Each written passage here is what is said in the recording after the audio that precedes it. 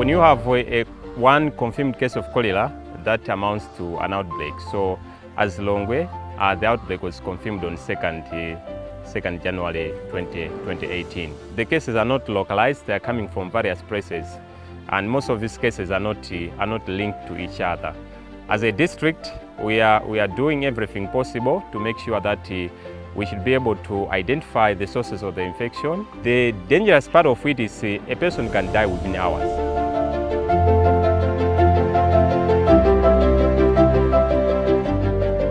So we are using these aerial images to assemble a big image like a puzzle, which will then help us to identify schools, health centers, markets, congested areas, boreholes, unprotected water sources, pit latrines.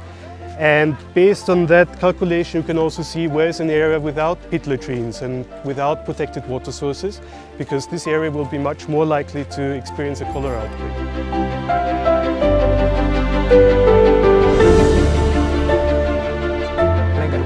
kupanga kozi ndizimenezo actually on ground and ndaphunzira mene ngati opanga mwina mapu ngati koza mapu ndithu adera kuona kuti kodi mwina zimbudzi zili kuti and kodi zimbudzi zimenezi zipeka chiopsezo chanji ngati ku miyoyo ya anthu. Zikumatonetsa pa mapu paja kuti kudera ili mulibe madzi, mulibe matoileti, mulibe mipopi.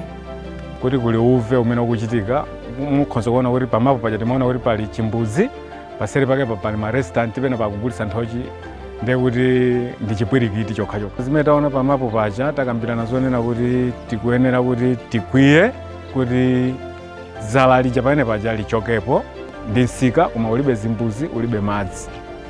Ndi pakuyenera kuti tipeze njira zoti pakhale zimbudzi.